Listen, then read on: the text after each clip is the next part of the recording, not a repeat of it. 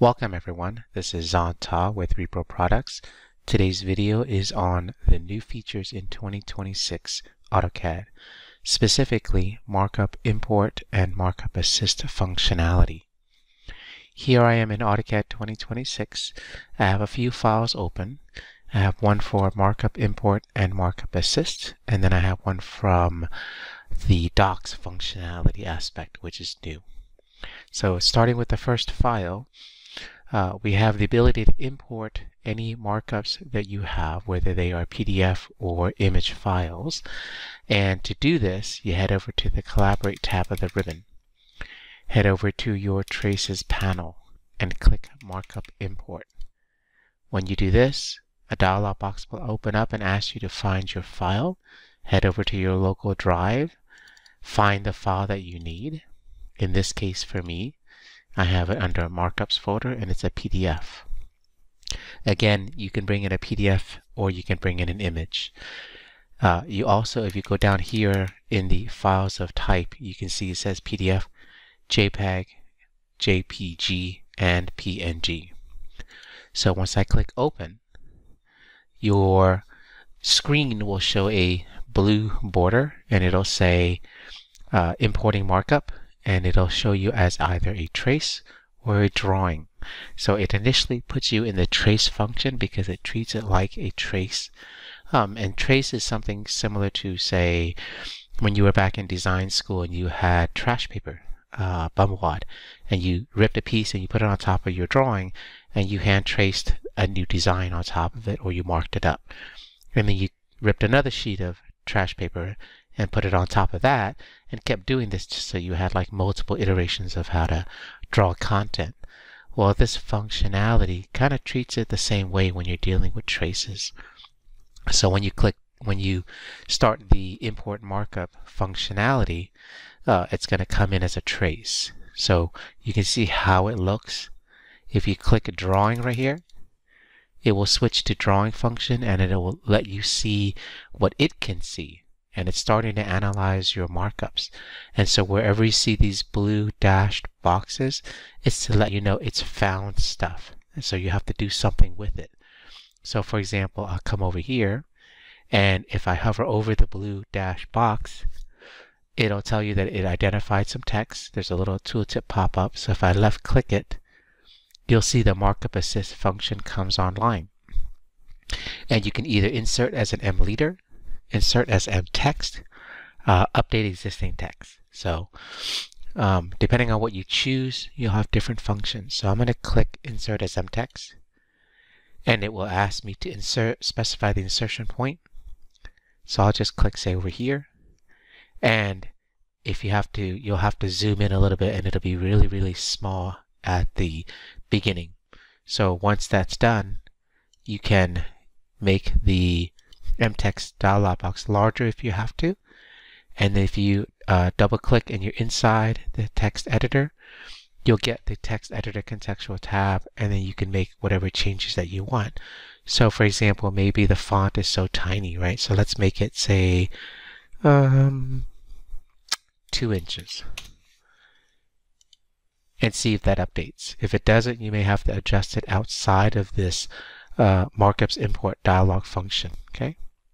This is one of the little things that I've noticed with this Markup Import Assist function. So let's move on to some of the other areas that it found. So for example here, if I select this, it says, hey, rectangular Revit cloud. So I'm going to click this one and it'll put it in as a revision cloud. See? So depending on what it sees as a markup, it'll give you different functionality to place it into the drawing. So when you're finished and you hit this little X right here to get out of the Markup Assist, this is what you're left with. And as you can see here with the text that we put in, it came in really, really small. See? And so you'll have to scale it up to make it look a little easier to read. And obviously you'll have to make adjustments to the design of that piece of text. For example, the font. So I'm not sure why it chose TXT as the default font. I guess that's just what it can decipher. So if you were to switch it to something else, say for example, something everybody has, like Arial, then it'll be easier for them to read because not everybody has the same fonts on their computers. So that's Markup Import and Markup Assist from the local standpoint. In 2026, they have updated this functionality to allow you to grab your markups from Autodesk Docs. So what is Autodesk Docs? Autodesk Docs is your online hub for your company for your Autodesk account data. It's your central repository of where you put all of your content. So if you head over to acc.autodesk.com, it will take you to that home page, and in here you'll see all of the projects that you have created and the files and folders for each of those projects that you've created. You do have the ability to filter by account as well if you have access to more than one company's hub. And so you'll see here is a list of all the different cloud-based projects that you may be working in.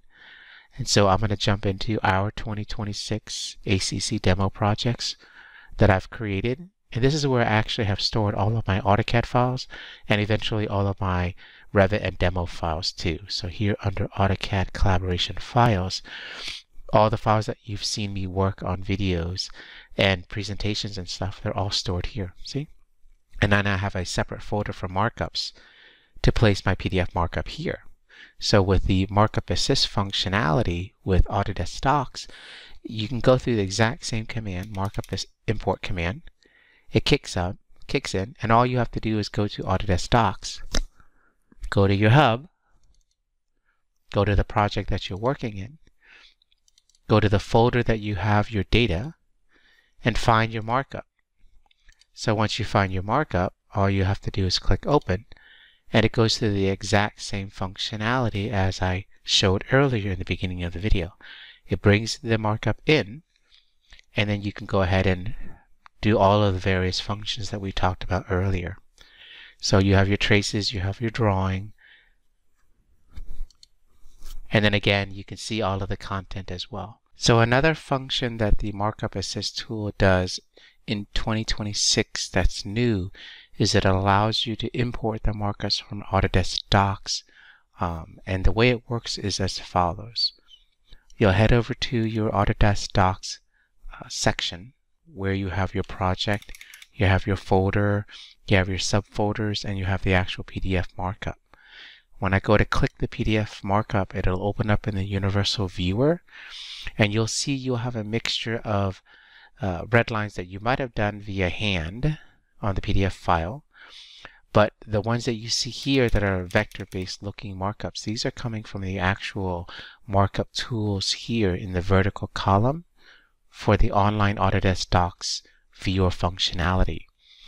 You can actually take these markups and bring them into the AutoCAD environment for that file. So to do that, what you'll do is you click the three little dots here, you click Sync Markups to AutoCAD, you'll select who you wish to send the markups to,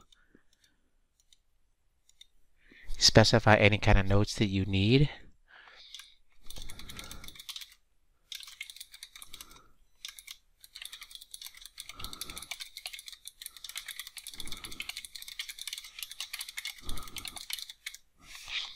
and then click Send.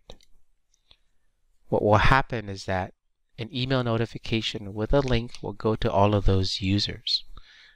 Once that comes in,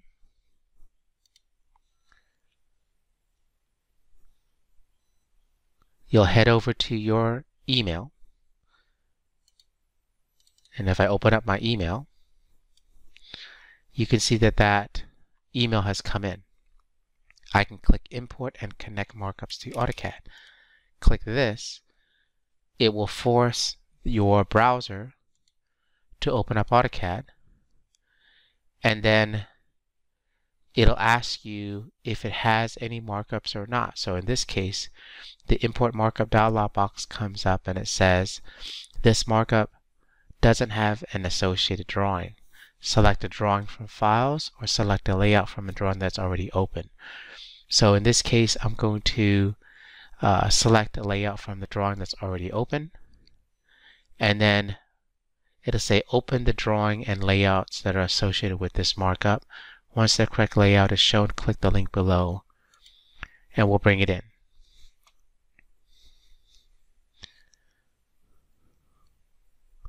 Give it some time. Your import markup dialog box will come up. And as you can see, the markups come in just like before. They come in either as a trace, or if you click drawing, it switches you to drawing functionality, and you can see all of your docs markups coming in. Here you'll see all the different blue dash boxes showing that it found that data. And again, you can select what you wish and then specify what you wanted to do. For example, erase command will allow us to erase geometry that we know we don't need, say for example the doors.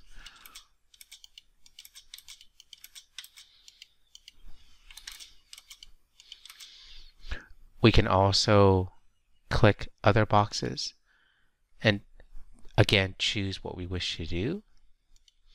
We can head over to, say, this one right here, and it allows us to put in a revision cloud, see, and then hit the X when you're done, and everything goes back to regular drawing mode.